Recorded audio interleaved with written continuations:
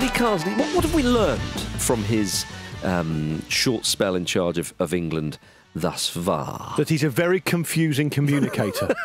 Because if you line his quotes up since he's been doing the job alongside each other sometimes from day to day, yes, you don't really get any sense of the man. Do you want what do you want, Lee? Well, hopefully I'll be going back to the under-21s. Yeah. So you don't want the England job? Well, I didn't say that. No. Well, why are you hopeful about it? Well, I often use the word hopeful. I just chuck it in there a lot. Yeah. Okay.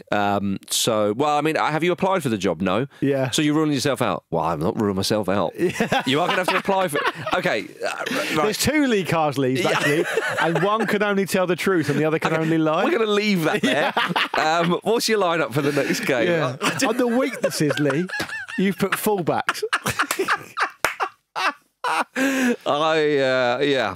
Well, he doesn't regret his team that he played against Greece. Would I change anything? Maybe. Obviously, the result I would change, but it's not put me off.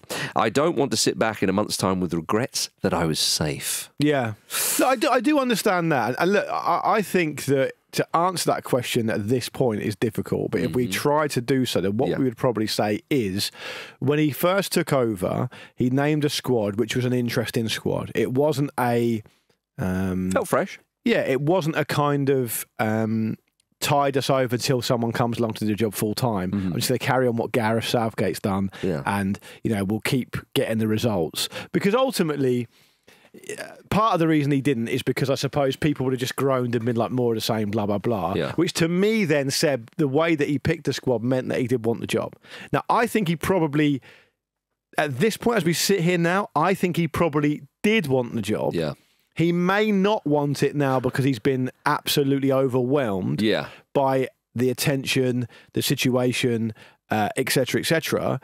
But we don't know that because we don't know him. But I think that's the best guess. I don't think that's an unfair guess. Yeah, and I think that also speaks to something we're going to come on to later in this episode where we talk about who is going to be the England manager full time. It speaks to the way the FA do things, which I still think is really poor. Now, let me answer it this way. Let me give you this little kind of conversational pathway to skip down, Marcus. If the FA had thought about this properly, they could have done the following. They could have, as soon as the under-21s won the Euros in 2023, last summer, so summer before last, they could have said, brilliant. Right now, you are alongside Gareth Southgate and Steve Holland as an assistant manager. You're going to be there for a year, learning the ropes, learning how to deal with the media. You're going to go on all this training. You're going to do this, that, and the other because you are a fantastic coach who's delivered what Gareth Southgate didn't even deliver at under-21s, by the way. And you are the next guy. You're the next cab off the rank. Rather than saying, Southgate's quit. We kind of thought he would quit. He has quit. Now we need someone who's got absolutely no idea, clearly, of what it takes to do the job off the pitch. He's a good coach, but he can't handle it. If he had a year in situ, been to a tournament, seen the exposure, maybe even stepped up as an assistant manager and answered a few interviews and stuff like that, he could have been far better equipped. Yeah, I understand that. But therefore, they're taking it. They're almost making it very, very difficult for him to have the skills and the experience to do that job because he's not had the same kind of background that Southgate had. Yeah, so talking about working with the media as in the England senior side, then I do take that point. I mean, he did work with the team during the Euros a bit. He wasn't particularly... But he wasn't groomed. No, he wasn't in that way. No, but I mean, you could say that maybe they talked about that, and maybe Southgate and Holland didn't want that, and maybe Carsley didn't want it. You don't know the chat, but I take your point. But he did. Was it against Switzerland? I forget which game it was. It could have been the Switzerland game where he did a lot of prep about how Switzerland set up defensively and blah blah blah and all that. And Holland and Southgate and some of the stuff were very impressed with what Carsley did. So he was working with them. I get not being groomed for the job. I do take your point. I get that, and I know that, and I understand that they have a lot of different staff doing things. And if Carsley's rated as a coach and as a scout, even an opposition scout or a tactical expert or whatever, that's fine. But I don't think anyone necessarily, even after the Greece game, could argue that he's not clearly done his homework and is a good coach. People seem to rate him as a coach still, right? And they wouldn't not rate him after one game. I don't think that stuff's open to question. The reason he's been asked to do that in the camp under Southgate is because he's good at that. The point is, if you want a proven pathway from academy level, under-21 level through to the first team at England, which I suggest would be a good idea, you need to do it in the right way. Well, we're certainly seduced by that idea that somebody coming through the ranks, obviously with Southgate being that man for England and so nearly winning a trophy. We also look at Spain with De La Fuente, how that's worked out, played some of the best football we've seen in international tournaments in recent years. And of course, Scaloni at Argentina, they came through. And there you have the current world champions and the current European champions. Yeah. Could have been England. I mean, to be fair, whoever won that final in the Euros, obviously it was Spain and they were worthy winners, but it would have been the same story. Yeah. So the idea now that at international level, people do finally seem to understand that it is a different role to being a club manager, although there are transferable skills.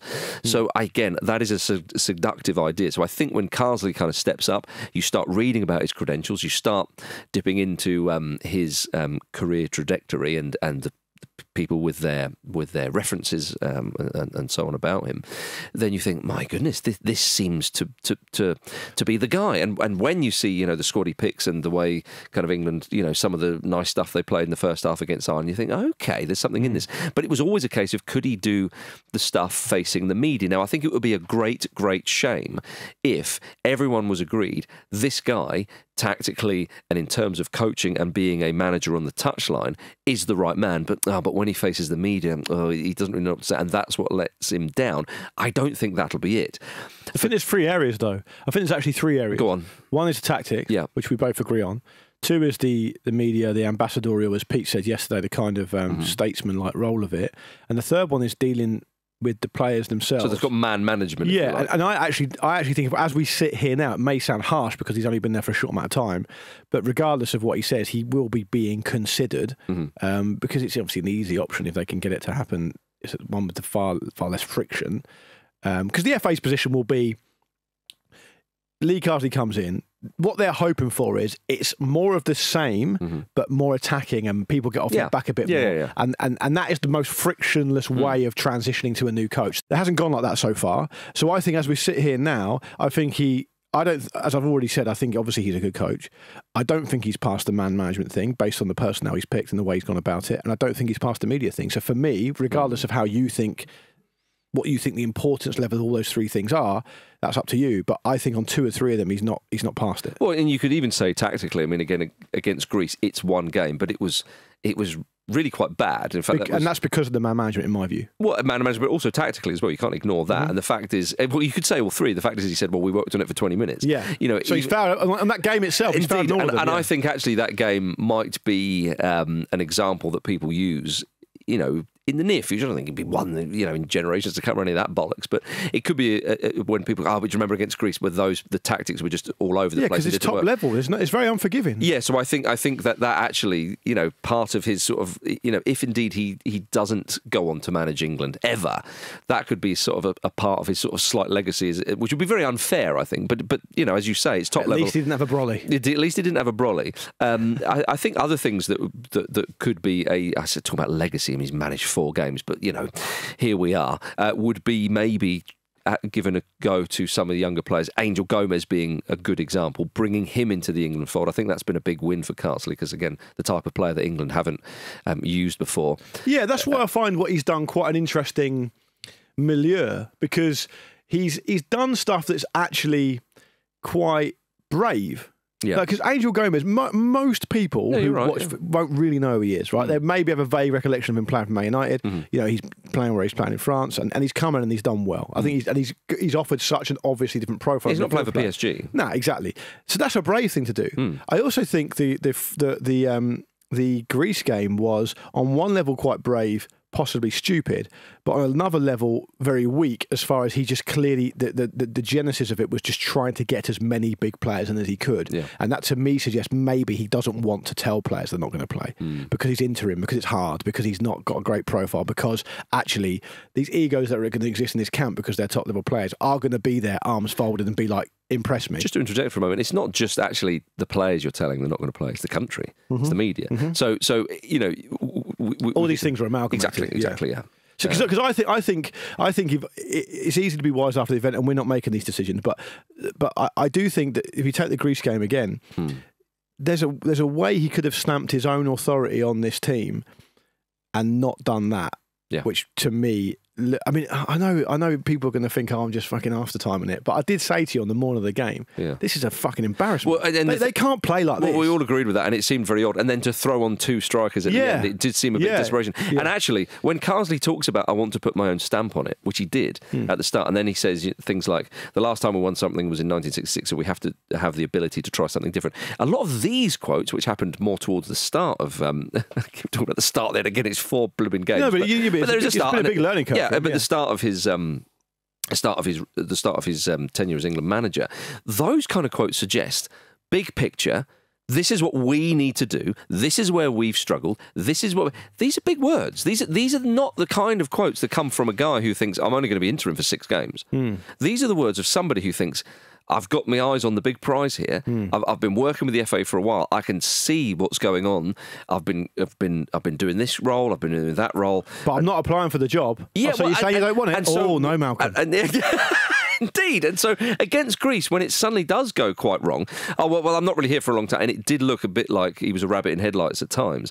And you thought, hang on, what's going on here? And indeed, Luke, like, you have to have some sympathy with somebody who nobody knows what it would be like to manage, have a big job like England until you do it. Yeah. And if he's not been a number 1 that much, which he hasn't, all sorts of thoughts could go through his head. He's thinking, you know what, actually, I have a good job at the FA. He could work for the FA for years to come. If he's England manager, you move up to that post and then you get sacked quite soon after because the whole country turns against you, or the media, whatever it may be.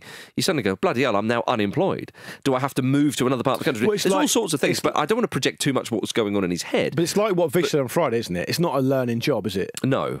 He has to be ready. Yeah. And the difference between him and Southgate, because they do have some similarities. Yeah. The difference is that when Southgate came in England, we were at rock bottom. Yes. So he had a time to build. Yeah. And they didn't do too badly at the start anyway. But if they had done badly, he could have said, "Well, what do you expect? I'm building something here. Yeah. You got me in here because you needed someone to get this done." Whereas Carsley's coming in off the back of a final, off the back of 2 finals actually, really. Well, yeah. European. And so. People are expecting an awful lot. And I do think that's why you can't overlook the idea that the man management and the media element of it is as sad as it sounds, and I know someone who's a bit more of a football purist like you would kind of balk at this, as sad as it sounds, it's arguably more important than the tactical stuff, because I think once you've done your pro licence and once you've been around camps and once you've got a reputation as being a good coach and being tactically good, I mean, a lot of people are good at that, top level. No, right? I do agree. And the thing that separates you out is the way that Southgate, for example, could tap into the feeling of the country, or really make England mean something to these players again. Well, that's all done now. Yeah. And it's difficult for him to have room to manoeuvre other than the results. But when we say it's done, you've got to maintain it. It's not a given. That's his job, yeah. Yeah, you've got to maintain it. And he understands. He says, it's a privilege, unbelievable opportunity and responsibility. I want to make sure the squad is in a really good position. Well, the squad is in a good position, you could argue, as you say, off the back of a final. So I would just, to answer your question, Marcus, I would just say we've learned that actually already, even quicker than I thought we would, that things before weren't that bad. Yeah. And now, you introduce something completely new into the system, into the process. It's going to create uncertainty. Yes. And uncertainty, when you've got so little time to work with the players and the calendar is so busy, is not a good thing. Yeah. All right, coming up after this, could Thomas Tuchel become the next England manager? Stay with us. Hello, I am Sven Goran Eriksson, and you are listening to the Football Ramble. The late great man himself. It's still lovely to hear that voice. Right then, so if not Carsley, then who? Carsley himself said that England deserve a world-class coach who has won trophies. Again, if you want the job, you don't talk up other people's credentials, really. But Carsley will be in charge for the final 2 nations. Well, he has won a trophy. Well, okay. Trophies? He got promoted with Derby County in 1996. Was it a trophy? Second place they came. Okay, so no. Okay. What about Birmingham City Player of the Year, 2008 and 9? All right, you got me. There you go. You're in, Lee. Is that what? I see what you're doing, Lee. If he suddenly fancied it. Yeah, but what about? God, as he said it, a medal fell out of his pocket. Oh. Is that the Football League Championship second place promotion medal of 2009? There you go. Yeah. England will be under Carsley for their next 2 games, which are mid-November next month. Now, there's the small matter of the World Cup qualifying campaign next year. Now, that starts towards the end of March. Yeah. And obviously we will find out only in time. I will find it very interesting. If Carsley's still in charge for those games, it means one of 2 things. Either the FA have still not got anybody, or the person who will get the job will be taking it when they finish their club season. But that aside for a moment, it's been reported in Germany that Thomas Tuchel is in negotiations with the FA to become the next England manager. Of course, he would be, if he got the job, indeed, he would be the 3rd non-English manager in the national team's history, should he manage that. One complication, though, is that Tuchel is now the bookies' favourite to take over at Man United, should Erik ten Hag finally get sacked. So, what do you make of Thomas Tuchel in terms of England? I make exactly this of it. Thomas Tuchel wants the Man United job. Yeah. Thomas Tuchel is trying to. Thomas Tuchel's people and Thomas Tuchel are trying to force Man United's hand by saying to Man United, "It's not going to get any better for Erik ten Hag. You know it. I know it. You need to make a move. If you don't make a move, my client is very, very likely to take the England job, and you'll miss him." And I think it means that Man United want Thomas Tuchel, and Thomas Tuchel wants to go there, and he's trying to force their hand. I find it very difficult to believe at this point that the FA are in negotiations with Thomas Tuchel. Right.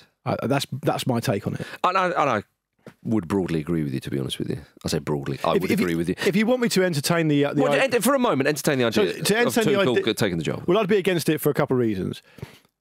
I'll be against it because I believe the England manager should be English. That's just how I feel about it. I'm not just think it necessarily matters that much these days that he's German.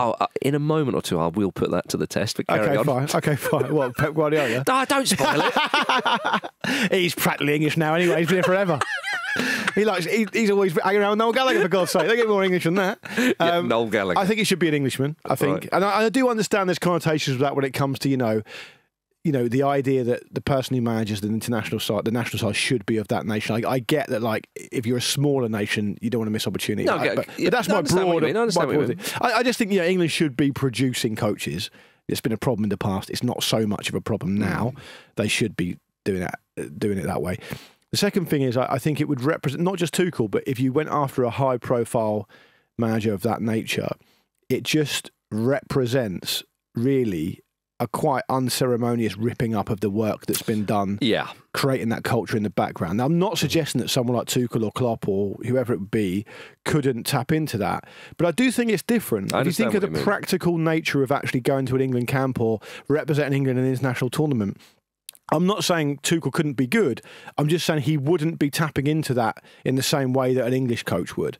And to me, for a nation of England who have done so much in international football, or in some cases so little, they've been a big part of the furniture. It'd be sad that we couldn't produce a coach of our own. So to me, I guess the next point after that, though, is, OK, Luke, that's fine, but who?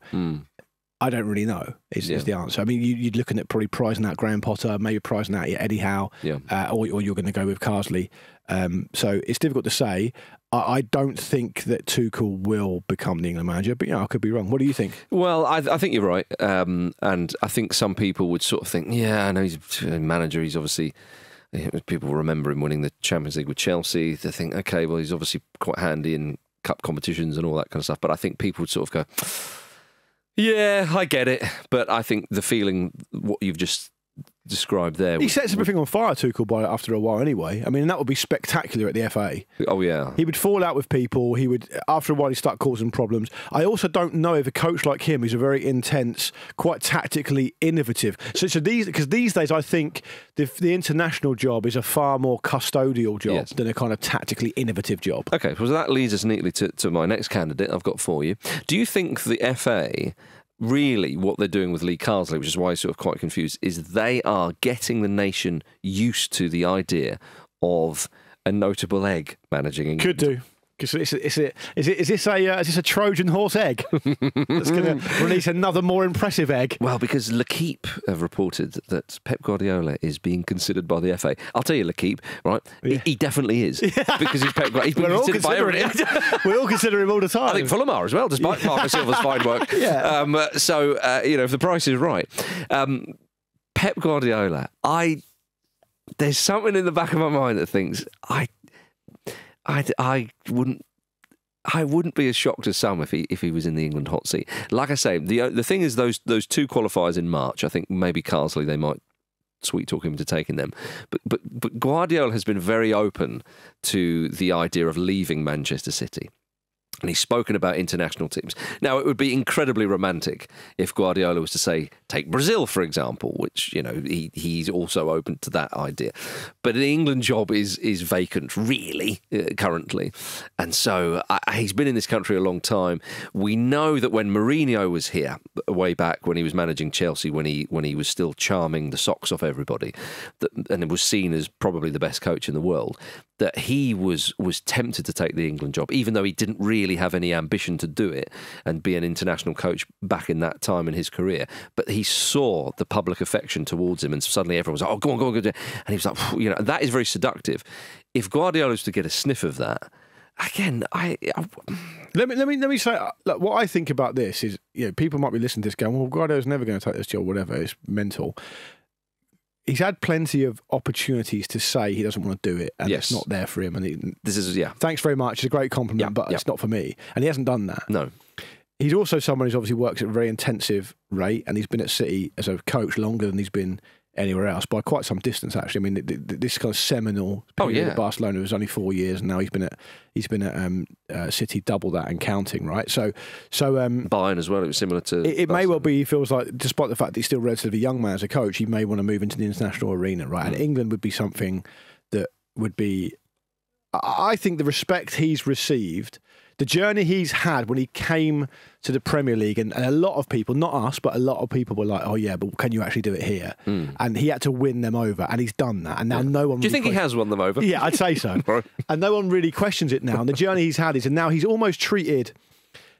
He's almost treated as like an honorary part of the furniture in the Premier League now, which is quite interesting because there's only a handful of non-English or non-British figures that have had that kind of situation. Mourinho would probably be one of them as well. Klopp? Yeah, Klopp probably, yeah. But Guardiola clearly has an affinity with England. He likes the culture. He likes being here. So I see that. I get that. I don't know if that's true, but I get the link, and he's not ruled it out. The issue is what his motivations are, because what I mean by that is, for him to take the England job, he's going to have to take a monumental pay cut, like a gigantic pay cut. And that's even if we're sticking with the published figures that Man City are paying Pep Guardiola. Yeah, but he's going to have to take a pay cut everywhere. But I mean, the pay cut... No, not necessarily. What, for international jobs? No. No. If Guardiola... Whatever Guardiola's next move is... he doesn't necessarily have to take a pay cut. Right. I think there are countries out there, I think as Andy said a while back, there are countries out there who would find the money. Yeah, but countries that he wouldn't be interested in managing. Fine. So it just depends what his motivation is, what his main ambition is. Yeah, so he wouldn't be on peanuts, but I take the point. He might say...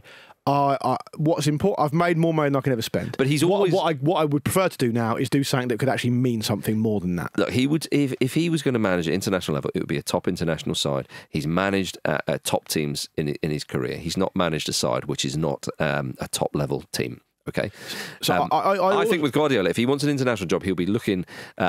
He even mentioned the Copa America before. You know, he said I would like to do a World Cup and maybe a Euros or a Copa America. Blah, blah, blah. So been purposely vague about it. So I would see Guardiola. He would manage maybe Brazil or maybe England. They're the two jobs. I think that he won't manage Spain, of course, for obvious reasons. No, I love the idea of him doing it. And when I first heard it linked, I thought it would never happen. I'm saying, it may happen potentially, I suppose. There's clearly a reason why people who are connected to him, journalists who've got good contacts, are saying what they're saying. And I believe that there's potentially a bit of wriggle room there. My feeling now, and I've articulated this in the Lions Watch episodes leading up to the Euros, my feeling now is that the international job, and an international job is so different to a club job now, that it's not a coincidence. As I said, actually, after the Euros, and you mentioned it today, Scaloni, De La Fuente, Southgate, these are managers who've gone deep in tournaments that haven't really had a club managerial career. And the reason for that is the transferable skills from managing at academy level or under 21 level are so much more relevant to the main senior team than coming in from from outside, because we said it about Tuchel. The same things apply to Guardiola. Guardiola is a guy who obsesses over details, obsesses over controlling things. He's not someone who's used to be able to hand players back for months on end and spending all his time watching games and not being able to do anything about it. I just think the interference level he would need would probably end up putting a lot of people's backs up at club level. And I don't know if it'll be transferable. Not because he's not the greatest coach of all time. I think he's obviously right up there. But he can't control the stuff he needs to control and the way he likes to work. Now, I don't think it's beyond someone of his clear ability, talent, intellect, whatever, to change how he works and somehow figure it out like a jigsaw puzzle. Yeah. But you've got to understand that he might not want to do that. So, I don't know. There's a lot of unanswered questions there. I would much prefer him to Tuchel, and I would be prepared to disregard and throw out the window all my previously held convictions about the fact that he should be an Englishman. If he got a blue passport. If he worked on his English. No, obviously. No, I understand. I get it. To do it. Well, I mean, I suppose as well, I mean, the argument against him taking the job, as we sort of speculating. But what do you think about it? Well, I think it would be a phenomenal appointment. I just think that if... But do you think it would be transferable? Do you think he'd be good? Well, I think it's more likely, as I'm saying this, that Guardiola would probably want to take a break from football. Like a proper break, as he did when he went to New York and study and sort of brush up on this. But in the grand scheme of things, that wasn't that long. It wasn't that long. And he obviously went out to go and work some stuff out. Yeah, and also as well, if you want to move into the international arena, and if he does finish with Manchester City come the end of this season and the England job is there and everyone's like, please, come on, do it, get us over the line. It's an incredibly tempting thing. And I think him and maybe Klopp would be the only two where you just, in this country, because that's where they've operated. Klopp has done his best work in England. Just, Dortmund was great, but come on, his best work was here. Guardiola, perhaps not his best work, but certainly some of his finest work is up there. We're familiar with them. We have the familiarity with these guys much more than anybody else. As you say, part of the furniture of English football now. They've influenced the game here so much, around the world, of course, but here, and they've developed English players as well. The England national team is in a good position and in a better position as it was in decades for a number of reasons, but one of them was because Guardiola and Klopp were managing here. But we're talking about Guardiola. If he wanted the job and the FA gave it to him, I think everyone would be a bit like, they're trying to find a cheat code to win a tournament, but my goodness, you'd have to take it. And I think you'd have to take it with a big old grin on your face. Absolutely, completely agree. And I think there's maybe an element, because he's such a football obsessive, I think you haven't got to be English to understand that England winning a major trophy is, arguably the holy grail of international football, right? Yeah. And the reason we know that's the case is because we spend all of our time talking about it, and the people who don't even like England spend all their time laughing at us about it. Exactly. So it means something to everyone. Yeah. It is probably the holy grail of international football. If Brazil had gone 40 years without winning one, or 50 or whatever, you'd go, but Brazil probably is the holy grail. But I think this is the holy grail. They've got a long time, but they're not long enough. Exactly. Yeah, and they've won it a lot more. Yeah. I think that might appeal to him. And it could be a case, I mean, just tapping into what you've just said there, it could be the case that he can have the break as well, and he takes it... Parachute him in just for the tournament. Oh, Carsley, we didn't qualify. God, he's done the McLaren. Yeah. The plan's fallen down. So you are technically the England manager. There's no games. Yeah. Oh, dude, that is the holy grail. So maybe if he was to win England a trophy, he could then go and manage Scotland and get them past the first round. Or he could probably have a break at Man City and still win the league. Indeed, yeah. All right, coming up after this, we answer your questions. All right, Luke Moore, we've got some listener questions for you and I to answer. How can they get in touch with us, Marcus, these people that you assure me exist? Discord, patreon.com/Football Ramble. That's the preferred one. Yeah. You can email us, show@footballramble.com. Yeah. And of course, we're on X and Instagram at Football Ramble. But Jeff has got in touch and he said, if his poor form continues, would you consider dropping Harry Kane, especially given the options off the bench? I mean, the option is Ollie Watkins, by the way, Jeff. There's not an awful lot. Not really, because Dominic Solanke's an option as well. Yeah, come on. He's not in the same class. Anyway, would you consider dropping Harry Kane, Luke Moore? You spoke about this yesterday. And you dismissed me, and I was offended. But I've got past it now because it's a new day. All right, let me miss you now. Okay. Harry Kane has scored goals for England in this calendar year. Roughly the same level. Well, not actually, probably not the same level, but he is still scoring for England, I suppose. He scored 68 of the buggers for England. The point I was making. The thing is, you're a lot more. I can't think of the right word for this. I want to say nostalgic and I also want to say conservative, but I don't think either of those words actually do the job I'm trying to say. So I'll just try and explain it. You're a lot more likely to cling on to things people have done and say, look, they've done this, they deserve more of a chance. Whereas I'm a lot more, I think I prefer to move things on. Do you think I'm risk averse? On England, I think you are a bit more risk averse. So I think I understand why you're saying that. But my point I was making yesterday, for those who perhaps had nodded off by that point in the show, just to reiterate very quickly, is that we have to understand that Kane's body is starting to arguably and certainly will start to fail him in football terms, right? He's the age he's at. He's had injuries, particularly with his ankles. He's nearer the end of his career than the start. So we have to do what England and the FA are fucking terrible at doing and start to think, right, what's happening now? And my argument would be that let's just use Ollie Watkins as an example, because he's playing in the Champions League, he's scoring goals, he's a great player. Ivan Toney's kind of exited the scene. Dominic Solanke probably not quite at that level, although he's, ironically, he's playing in the same position that Kane played for Spurs and has done quite well, leading the line. They will never become the players they can become at international level if they're not given the chance to do so.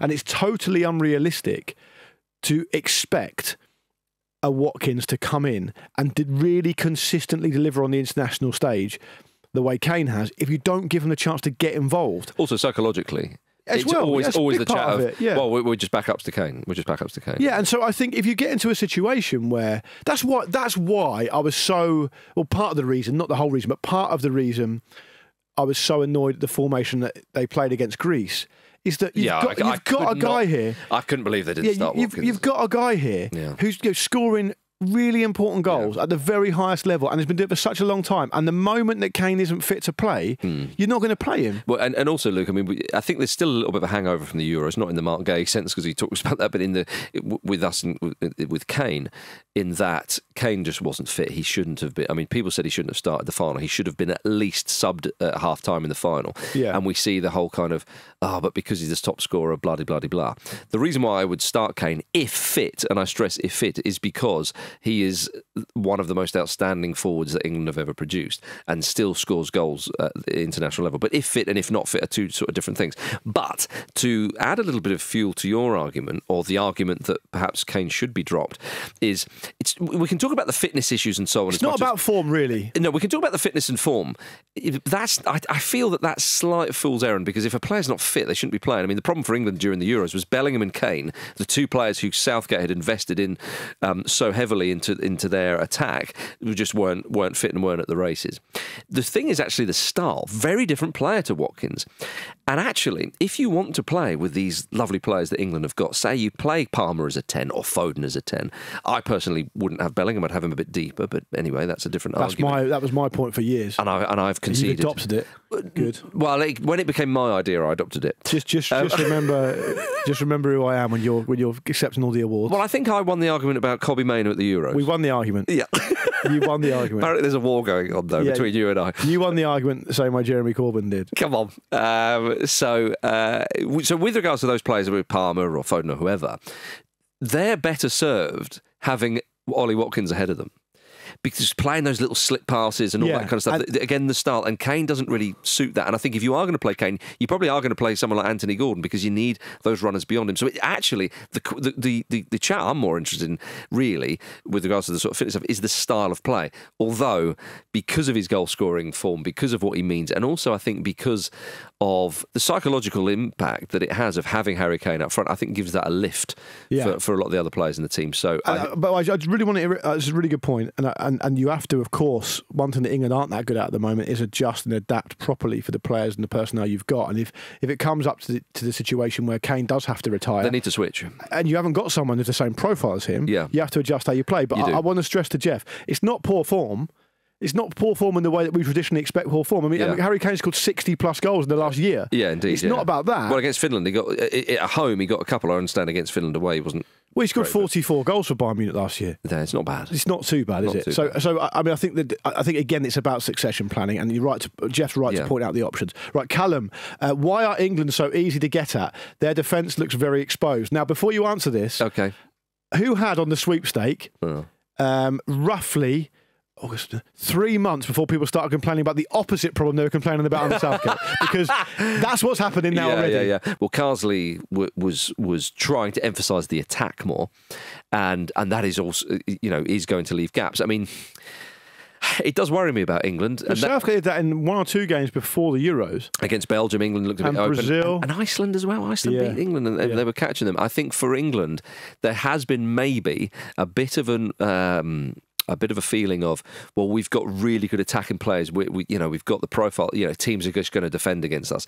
Before the Euros, before that Iceland game, a lot of the chat was, we know teams are going to sit deep against us. We know that's going to happen. We need to unlock them, a lot of all that stuff. And sometimes that can feed into the mentality of, well, that's all very well, but they can also hit you on the break. And I think when they looked at some of the opponents, they thought, probably not. And obviously during the Euros again, Southgate really kind of went for that defensive solidity. And it worked in terms of not really conceding too many goals. But now we're in a situation where, like, right, we want to be more expressive going forward. What does that mean? And I don't think England have quite found their feet, really. Angel Gomez, as we've talked a lot about him, has come in. Is he the type of steel in front of the back line that England would perhaps want? Maybe not. Probably not, actually. So do they put in Declan Rice there? Because if they start going, right, Rice is in there with, say, Bellingham and Foden, which is something that a lot of people said, I just think it's too attacking. I think they have to have 2 proper midfielders in there before they then start going, right, are we going to play Palmer or is it Foden and so on. They've got to have a look at that.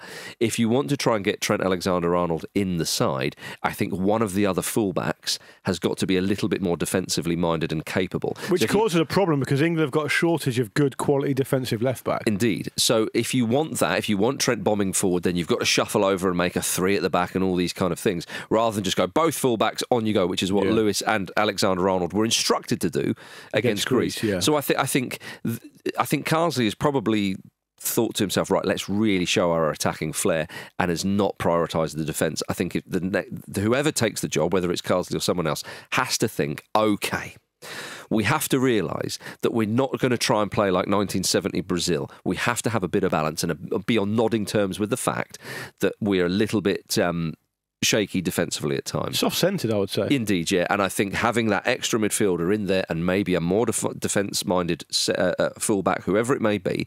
They're not consistent in how they play, and when they do have consistency in how they play, everyone complains about it.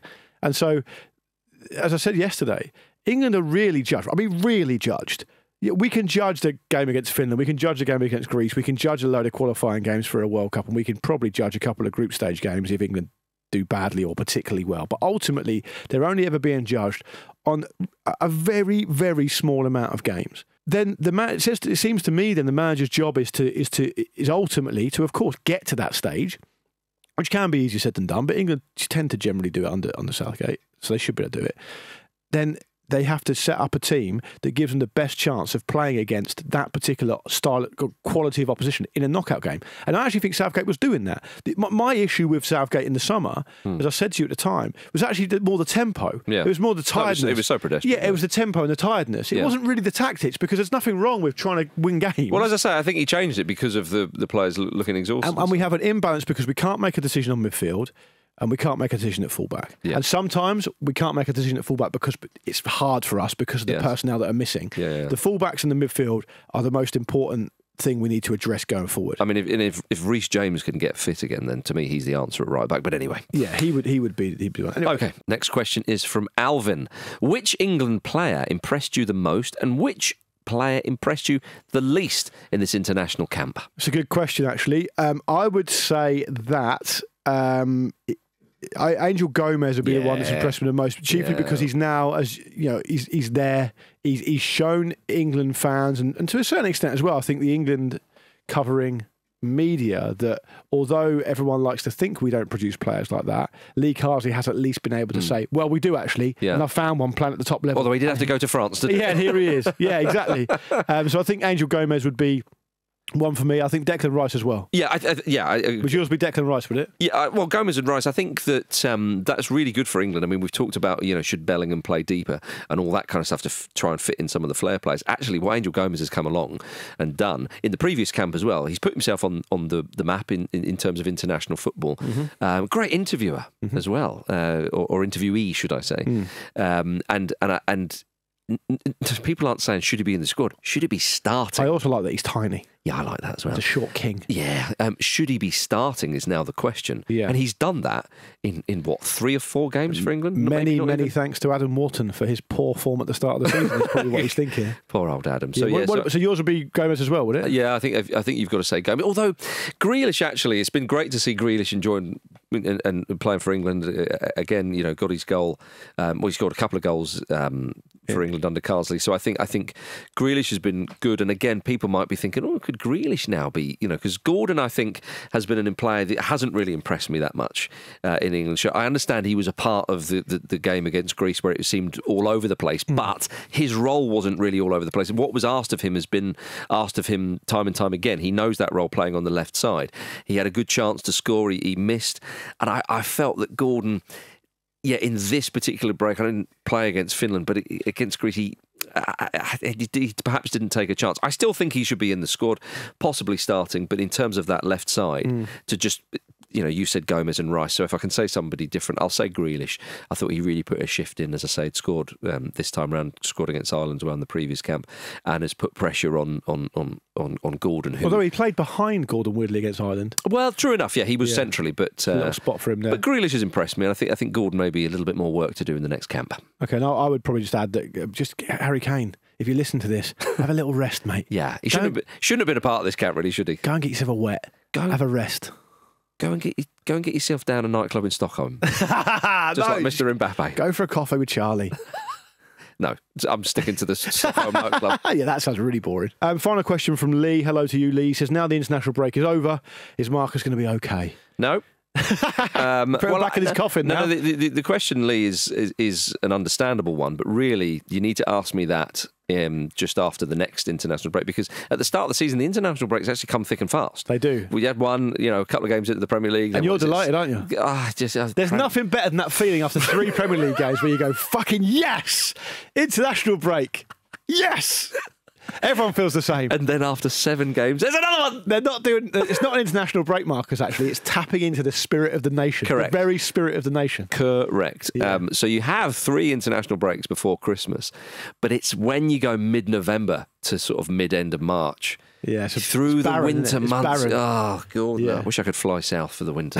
so that Lee is when I still dial in. That is Lee is the really, really tricky point. We have Christmas, we have New Year, so a little bit of a distraction. But once you're trudging through the Premier League in January and February, come on, give me the 3 Lions. Where are my Lions? But thank you to Lee for inquiring after your well-being, though, because not enough listeners care about you, Marcus, in that way.